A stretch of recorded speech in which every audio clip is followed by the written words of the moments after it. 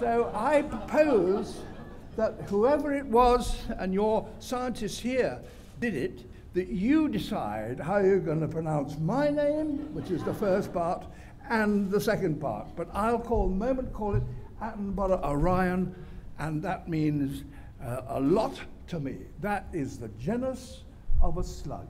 And I can tell you that it's a beautiful slug.